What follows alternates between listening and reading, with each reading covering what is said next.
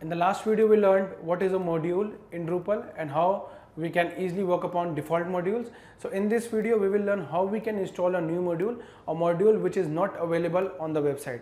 That means which is not the default module provided by Drupal core under the website. So for that, go to extend. Here you can see we have reached the extend setting, which means the module settings. Here are the list, update and uninstall. It means list will list all the modules, update will include the modules which need updation, and uninstall means if you want to uninstall any installed module, you can easily uninstall it. So here you can see we need to click on install new module for installing a new module. Here you can see the section is visible for installing a new module. Here you can see, here you can install from a URL, from the official URL, or we can browse the module.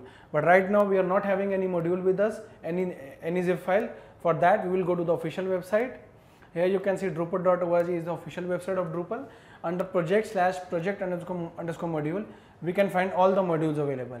Here you can check that 36,415 modules match our search right now, but right now we want some other module.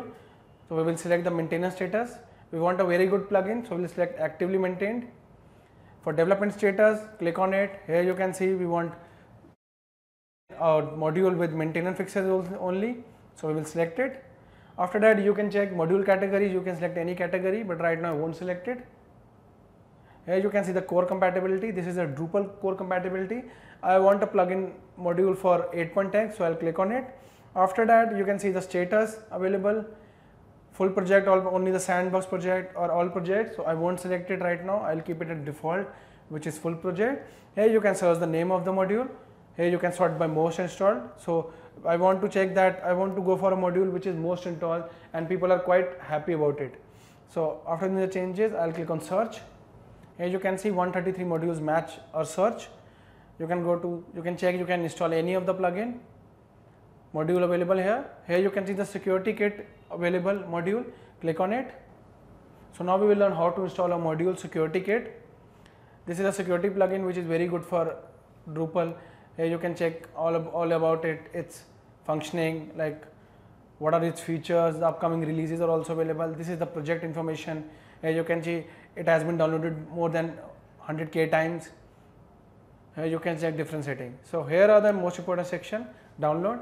Here you can see you just have to click on download, and with that you can easily download it. Here we will be downloading the development release. Here you can check that I'll select 8.x, 1.x, the current version. I'll click on the zip file. Now you can see it is asking for downloading the module zip file. Click on OK. On the left you can see it has been downloaded. So now we will go to extend again, and now we will select browse to upload the zip file. Here you can see the plugin is visible, so I'll click on it and then I'll click on open. Now you can see it is visible here. Now we just have to click on install. Here you can see the plugin security kit is installing. Here you can see the installation has been completed successfully.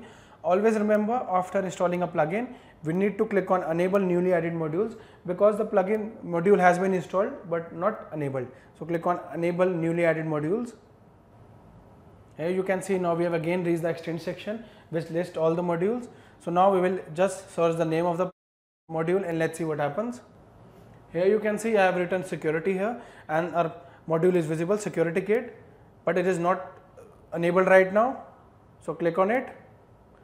After clicking, you just have to click on install. Here you can see the module security kit has been enabled.